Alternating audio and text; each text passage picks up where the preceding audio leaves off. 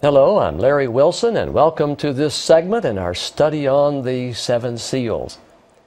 You know, there are many purposes for the end-time scenario written in the book of Revelation, and the most essential purpose is knowing that mankind has a Savior in Jesus Christ. As I said, 75% of the world reject or don't know about Jesus.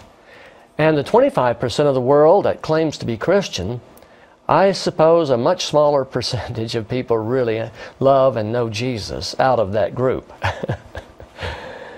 So the many purposes that God has, He is so deliberate and thoughtful about His creations that everything He does serves many purposes. The book of Revelation explains the revelation of Jesus because mankind desperately needs a Savior. And there's good news. We have one who loves us so much that He died for us. But most of the world's population does not understand their need of a Savior, number one. They don't understand who Jesus really is and what He's all about, nor His love and character. And third, they have no idea what He's about to do. So Jesus will impose His wrath on mankind, and I say justifiably so, when He breaks the fourth seal, and His 144,000 will be empowered to inform the world about Jesus and His gospel, the truth about God. And one of the most interesting things that Jesus will use to press His truth home to our hearts will be the opposing efforts and forces of evil men and Lucifer. Let me say that again. One of the most interesting things that Jesus will use to press His truth home to our hearts during the Great Tribulation will be the opposing efforts and forces of evil men and Lucifer.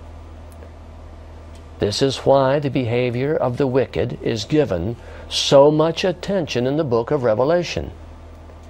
Jesus will use the behavior of wicked men and angels, wicked angels, to bring about desperate circumstances so that every honest person can see the enormity of sin and realize his need of a Savior.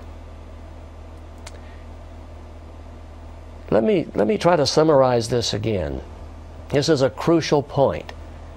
The book of Revelation covers the dragon and the beast and the martyrdom of the saints and all kinds of things. And it also covers the revelation of Jesus in the seven seals, because these things are necessary to help us to understand that we desperately need a Savior. But at the present time, most of the world doesn't understand this need. So in His wrath, Jesus will impose a tribulation upon the world. The 144,000 will be empowered to present the everlasting gospel, and the opposing efforts and the forces of wicked people and Lucifer will put honest-hearted people in a situation where they realize their need of a Savior. How clever! Good news. A numberless multitude of people will discover their need for Jesus, and they will accept His generous terms and conditions for salvation, and they will rejoice to know and receive Jesus as their Savior, persecution notwithstanding.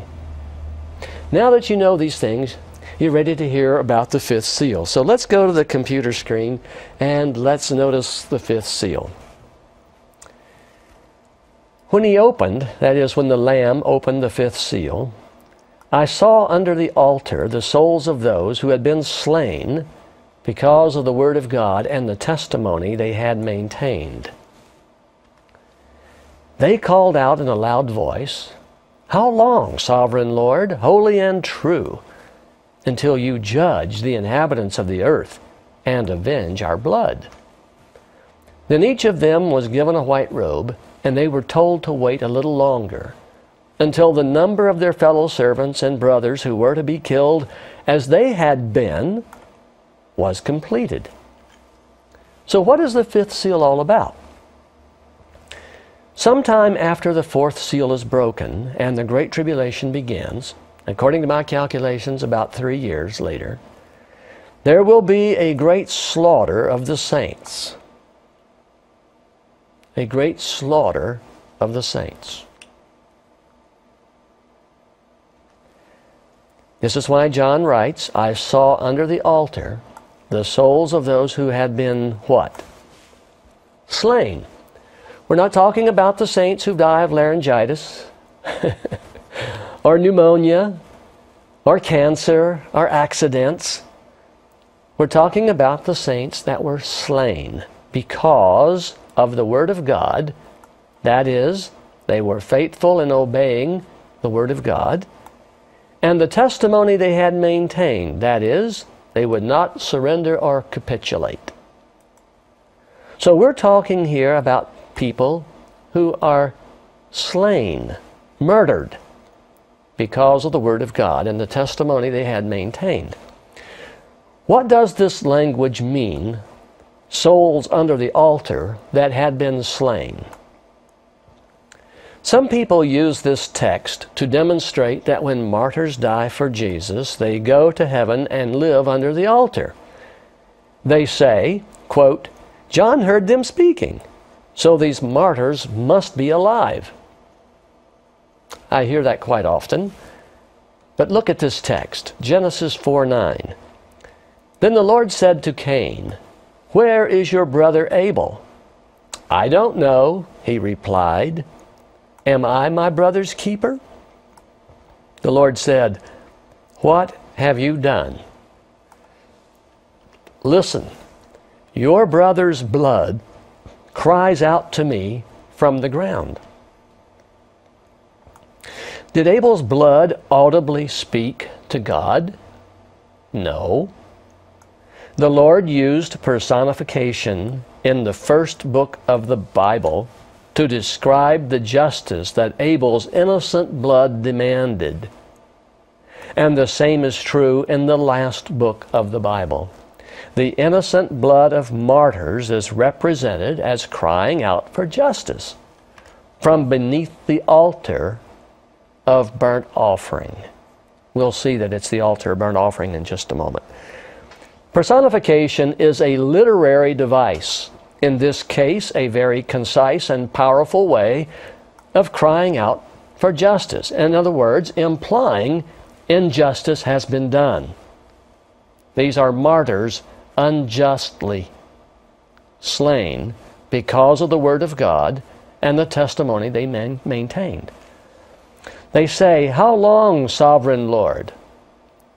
This blood is crying out, Oh God, Almighty God, sovereign, having sovereign power over everything. How long are you going to let this go on? We know that your ways are holy and true, but how long until you judge the wicked actions of the inhabitants of the earth and avenge our blood? That means to avenge means to pay back.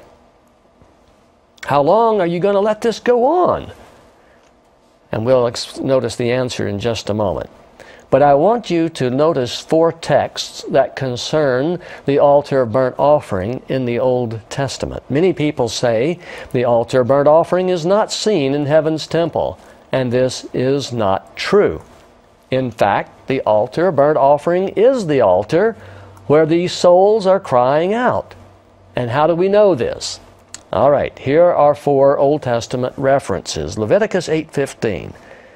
Moses slaughtered the bull and took some of the blood, and with his finger he put it on all the horns of the altar to purify the altar. He poured out the rest of the blood where? At the base of the altar. So he consecrated it to make atonement for it. So where did Moses pour the blood of the bull after he consecrated the altar? The Bible says at the base of the altar. All right, let's go to Exodus 29:12.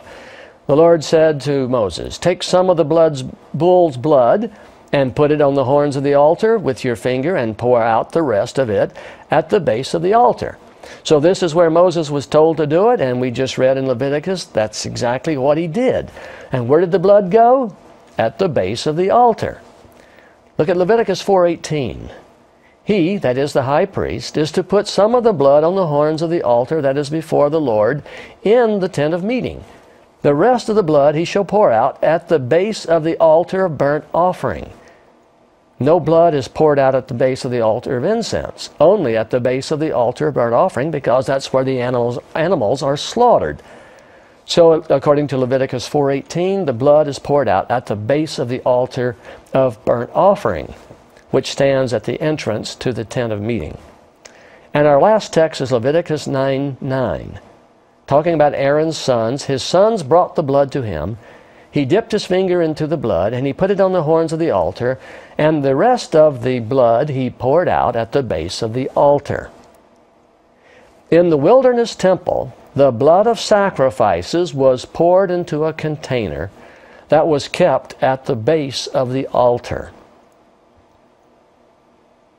When the container became full, the innocent blood of the sacrifices was removed and buried in the ground.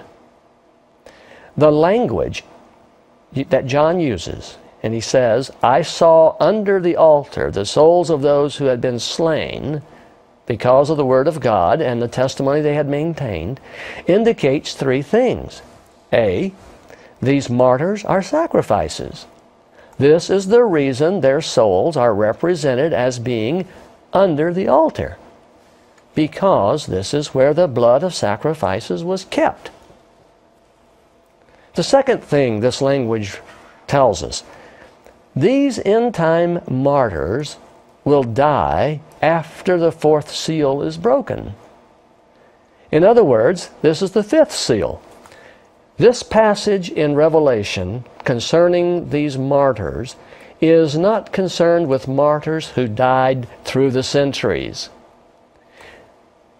These particular saints who die under the fifth seal have not yet died, because the fifth seal has not yet been broken. They will be martyred when the fifth seal is broken, because they will take a bold and defiant stand against the demands of Babylon at that time. Because of the faith of Jesus that is given to them, they would rather die than to disobey God, and this is why they are killed. Now, the third thing that we learn from this language in Revelation, these particular saints will be given the grace and faith necessary to take such a bold stand. This uncommon courage, this holy boldness, will come as an enabling gift from Jesus. Jesus grants a martyr's faith when a martyr's faith is needed. What a Savior. Amen and amen. The fifth seal will be broken when the sixth trumpet sounds, and during the sixth trumpet, the final call for salvation will be given. Let me look at the final call here for just a moment. In Revelation 18:4, John writes, Then I heard another voice from heaven say, Come out of her, my people. We're talking here about the harlot, the great whore, that's described in Revelation 17.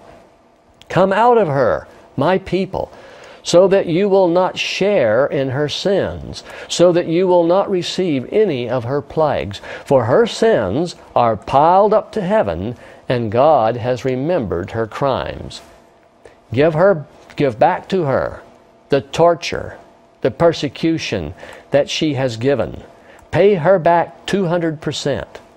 Pay her back double for what she has done. Mix her a double portion from her own cup. I'm here to tell you in plain English that God is going to double the torture. God is going to avenge the death of His martyrs and the suffering of His saints by giving back double to all those who participate in the persecution.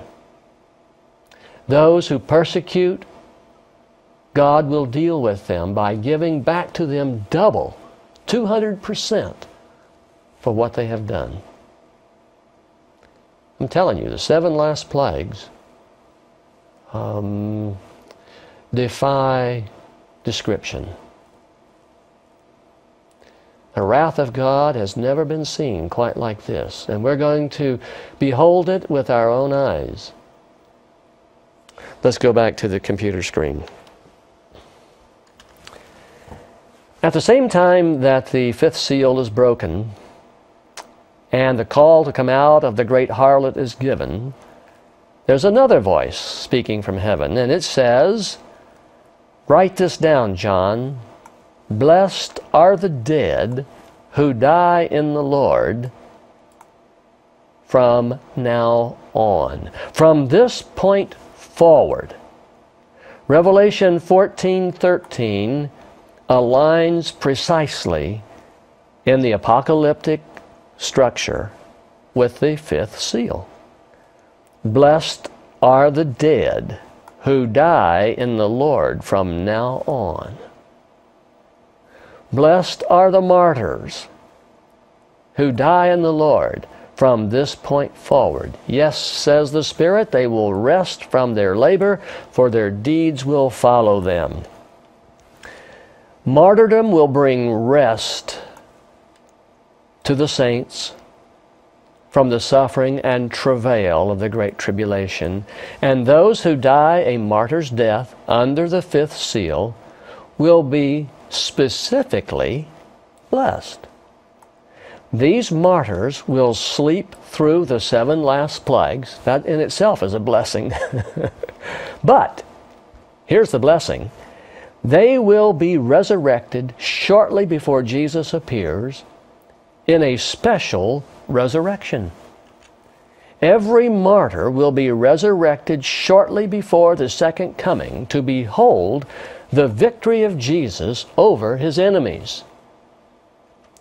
Look at these 2 texts. Daniel 12:12 says, blessed is the one who waits for and endures to the end and reaches the end of the 1335 days.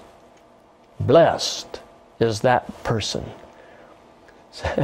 When one seminar, a lady said, I take Daniel 12:12 rather literally, that there will be only one saint living by the time Jesus gets here. Blessed is the one. Blessed are those who wait for and reach the end of the 1335 days. And Revelation 14:13 says, and blessed are those who die in the Lord from now on.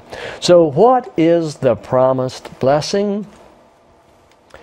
One of the greatest blessings human beings can receive is to behold the victorious appearing of Jesus in clouds of glory. Now, when I say victorious, I'm referring to something very specific here.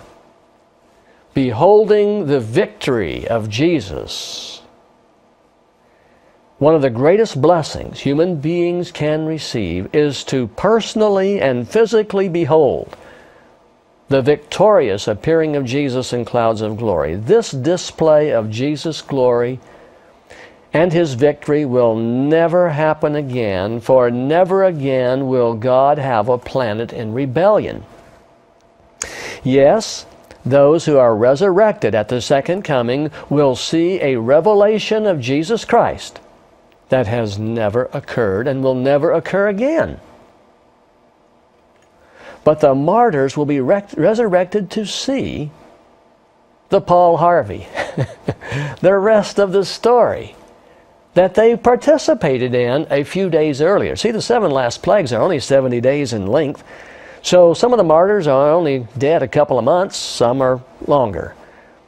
But the whole idea here is that the martyrs will be resurrected to see the victory of Jesus, and they will behold with their own eyes the destruction of God's enemies. This is why the Scripture says, you know, in Matthew 25, come, ye blessed of my Father, Inherit the kingdom prepared for you from the foundation of the world. This special resurrection occurs a few days before Jesus actually gets here. And it's also the same special resurrection that occurs so that those who crucified Christ are alive as well. They are resurrected to see Jesus appear. And so everyone is there watching and waiting to behold this marvelous display of glory.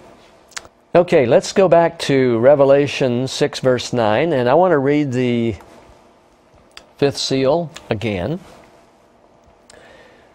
When he had opened the fifth seal, I saw under the altar the souls of those who had been sacrifices, slain because of the word of God and the testimony of Jesus, which they had maintained. They called out in a loud voice, "How long, sovereign Lord, holy and true, until you judge the wicked actions, the wicked for their actions, and avenge our innocent blood?"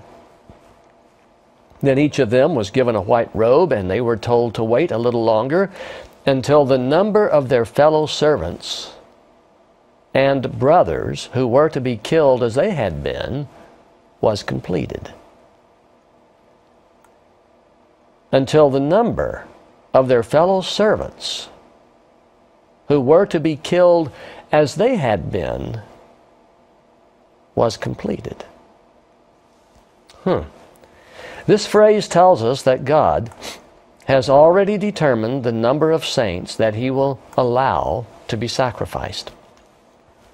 If the Father was willing to sacrifice Jesus for the salvation of one person, and we but faintly appreciate all that Jesus really is, how many human beings do you think God would be willing to sacrifice for the salvation of one person?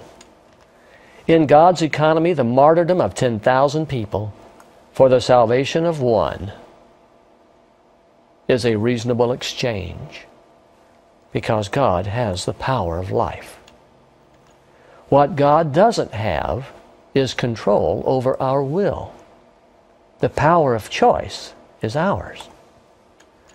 Also notice that both prophets and saints will be killed during the fifth seal.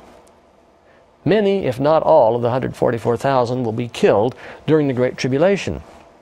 Notice what John told. And they were told to wait a little longer until the number of their fellow servants and brothers who were to be killed as they had been was completed. The servants are the prophets, which are the 144,000. Revelation 7:3. Do not harm the land or the sea or the trees until we put a seal on the foreheads of the servants of our God.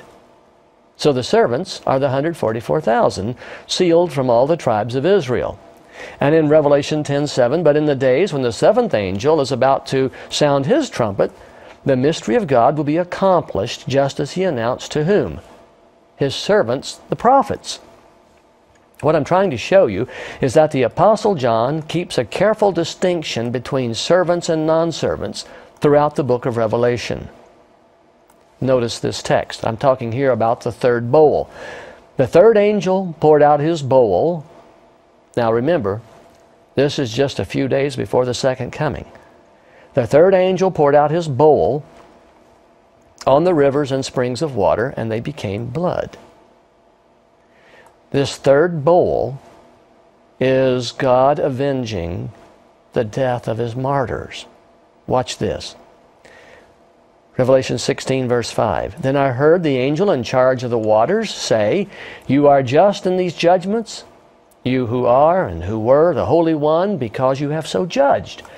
For they have shed the blood of your saints and prophets." So think about this. Who is getting the third bowl? Murderers. Those who killed the saints.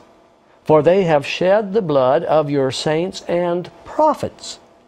Now, what prophets are alive in the final days of Earth's history? 144,000 servants, the prophets. The third bowl is God avenging the cry that we hear in the fifth seal. How long, O Lord, before you avenge our blood? Well, the angels say you are just in these judgments. You've given them blood to drink. They were bloodthirsty? Good, give them blood to drink. For they have shed the blood of your servants, of your saints and prophets, and you have given them blood to drink as they deserve.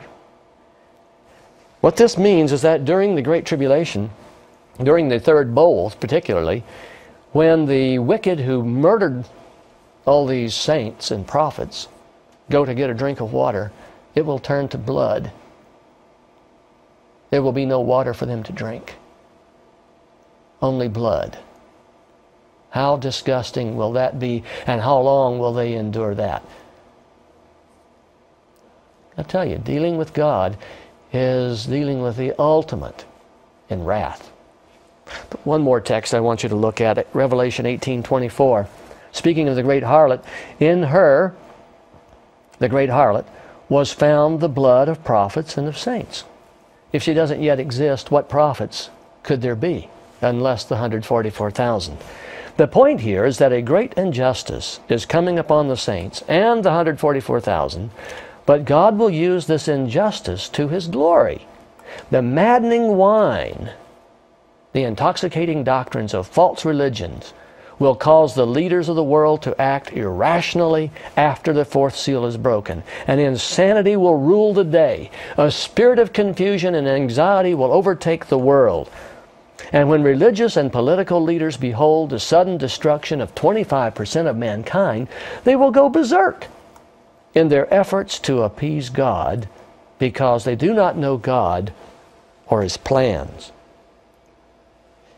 This explains how, in their misguided efforts to appease God, the 144,000 and the saints will become objects of hatred because they will refuse to obey the decrees and laws of Babylon. Well, we're out of time for this segment, but I hope you're beginning to get the understanding that Jesus is going to give a martyr's faith to all of these sacrifices, so that as these people willingly die, their testimony, their death will be the most powerful testimony to the gospel of Jesus and His saving truth that a human being can offer. We'll talk more about this in our next segment. May God bless you is my prayer.